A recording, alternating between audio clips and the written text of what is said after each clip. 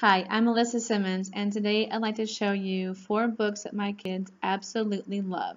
The first one I'm going to show you is this Peek Inside Beauty and the Beast book. This book has the typical story of Beauty and the Beast, but it's wonderfully illustrated, and it has beautiful cutouts as you turn the page, and you can see little windows that were there, and then the windows turn into picture frames on the other side of the page. It's really, the story is the typical story that we know, but it's just beautifully illustrated, and it has these wonderful cutouts on every page. The next book is the I'm a Dirty Dinosaur. My 4-year-old loves this book. It's almost like a song that we sing whenever we read it. It starts off with, I'm a dirty dinosaur with a dirty snout. I never wipe it clean. I just sniff and snuff about. Then we sing sniff, sniff, snuff, snuff, sniff and snuff about. And it goes through, and it has all kinds of rhymes and sayings, and it's like wash, wash. It's just cute. Really, really cute, fun book.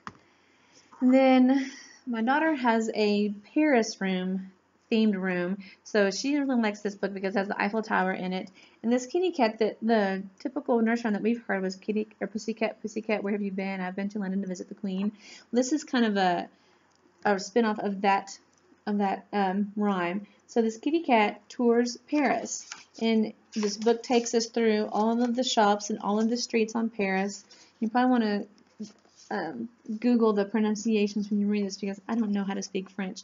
But the pictures are really, really beautiful, and it shows you all of the scenes from Paris. And we love this, it's a Eiffel Tower. It's so pretty. It's wonderful. She likes to read that book every day. And then my son, he's 7. He likes this, The Curious Case of the Missing Mammoth.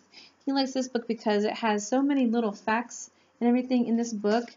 There are little flaps, so you follow the storyline, and then this is really neat because the doors open, so there's fold-out pages. But his favorite part is when they're in the museum, they have all these little flaps where you can learn about, there's Van Gogh, and it tells you about Van Gogh.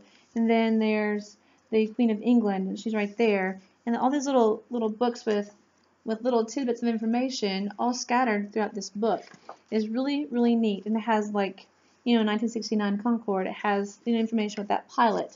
So it's cram-packed of information, nonfiction information thrown in with the actual fiction storyline. So any of those books are wonderful.